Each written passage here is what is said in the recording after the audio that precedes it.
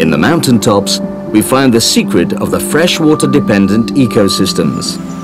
Even though Europe has suffered a 20% decrease in snowfalls in the past 50 years, the melted water of the Extremadura mountains ensures the periodic increase of the hydrographic basins of the Tagus and Guadiana rivers.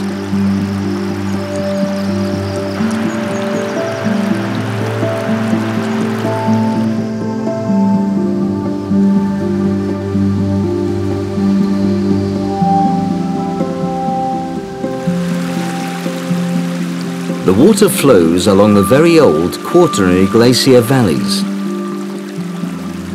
forming amazing river basins and waterfalls, some of them with spectacular falls as high as 30 meters.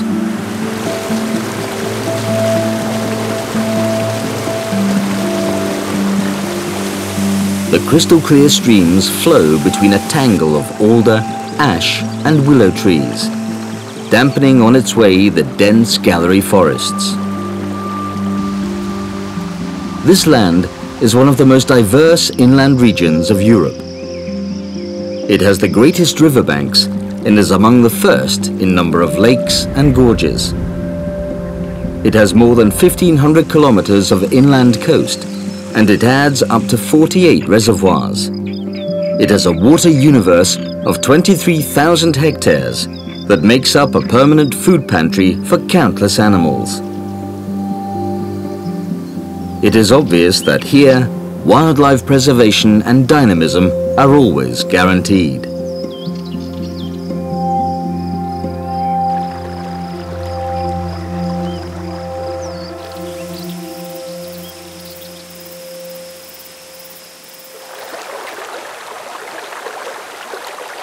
As on land, there are moving battles also taking place underwater. Also, here life is always at stake. One of the most exotic inhabitants is the caddis worm. It is the larva of an insect called Trichoptera that moves around protected by a burden of leaves and small stones to avoid being dragged by the currents.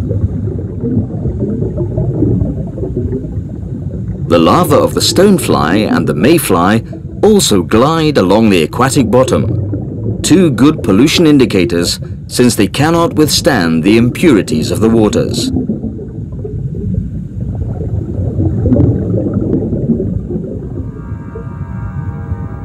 Nobody is safer when the water beetle brings its two small hairs to get oxygen from the surface. It is the horrific larva of the diving beetle, a vicious predator only 6 centimeters big that sows panic underwater. The agitation clouds the bottom. We can only guess the massacre taking place. First, it is a worm, and then a tadpole. Little by little, all die, strangled by this cruel monster.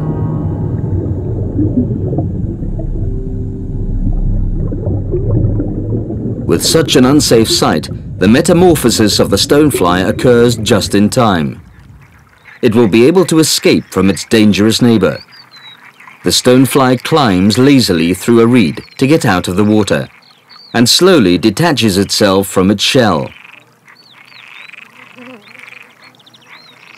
Once the process is completed, it will spend at least 3 hours of its life in the air, competing with thousands of males to inseminate females.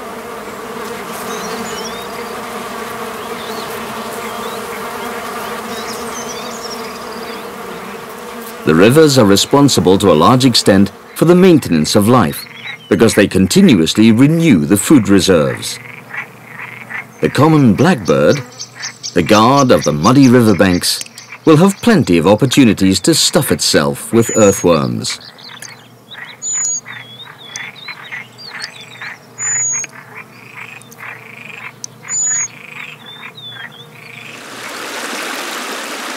The white-throated dipper, more intrepid than the blackbird, practices diving courageously to fish insects.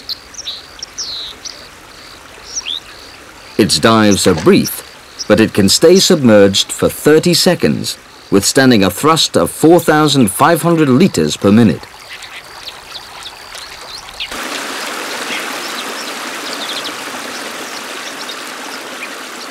While walking, it bends the body on the legs, a gesture also made by the chicks when they are hungry and wait for their mother.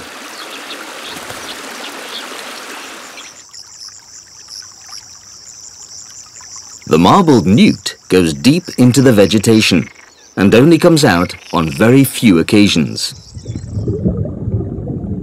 Its long, flat tail, equal or even larger than the head and body together, is the body feature that differentiates it from frogs and toads, the other amphibians that do not have tail. While hunting, it creates small currents with its mouth to absorb the preys that are closer by. It is a trick that gives good results with the stonefly.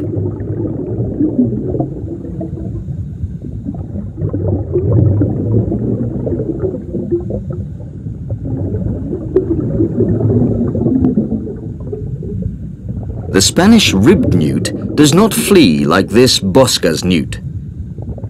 It is the second largest amphibian in Europe, and it is a strange defense mechanism. It shrinks its abdomen, and its ribs go through the skin, becoming poisonous thorns. The young and defenseless Iberian frog is more vulnerable. It needs to be quick with the hesitant pillbug before some perverse bird notices it and becomes the prey itself.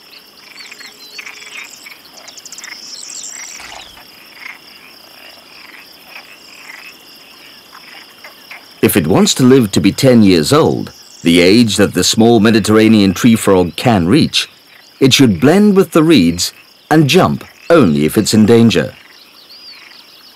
Its cry attracts snakes and nocturnal raptors.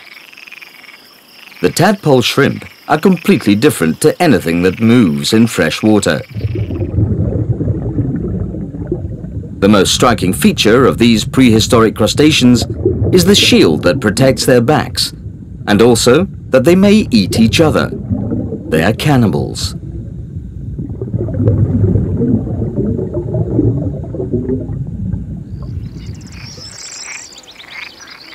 The red swamp crayfish is an agitator, a potential criminal, since it is responsible for the death of the native crawfish in the European rivers.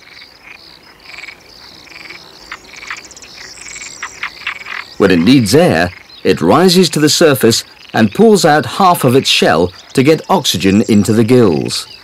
But now this threatening attitude has nothing to do with breathing. It is due to the presence of the American mink.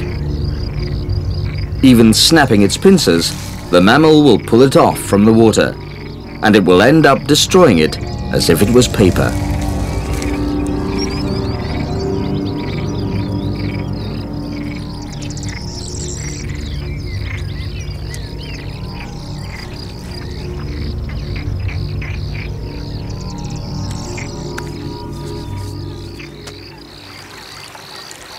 The trout, from the same family as the salmon, needs cold and very clean rivers. Its strong fins assist in the brisk movements and abrupt turns. When the young fish are born, they will remain in the small rivers where they came to exist, and when they grow up, they will migrate to deeper waters.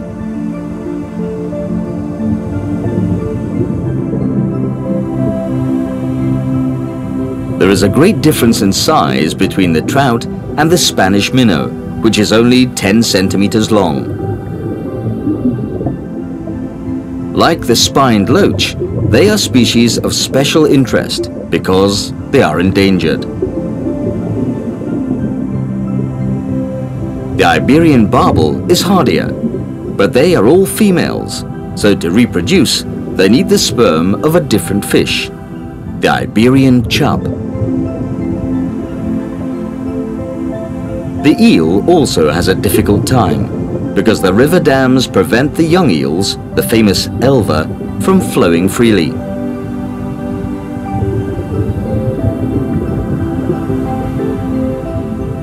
The hefty black bass can afford to be still. It does not move. It is like a statue. But its immobility is deceptive. In a thousandth of a second, it can become an unstoppable rascal that will go after, for instance, the three-spined stickleback, a small fish that instead of scales has a thin bone sheet on each side.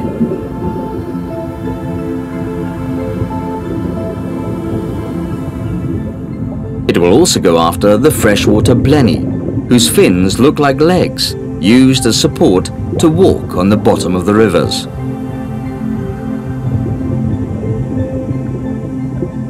The black bass will also chase after the barbel, very abundant in the mid-course of the rivers. All of them are sentenced to die before the otter, an underwater torpedo that will make their lives miserable.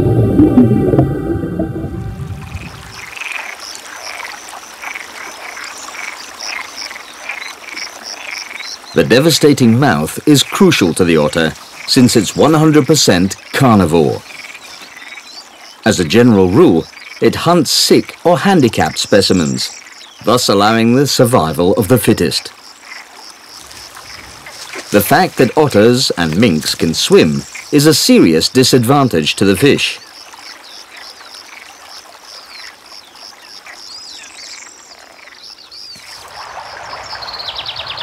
The fox, on the other hand, is a land explorer and will travel long distances to obtain an aquatic trophy. Fish are also hit hard by some birds. The kingfisher does not miss a hit. Its attacks last a quarter of a second. It goes back and forth without a stop. Its hits are endless, and it is a highly ambitious looter.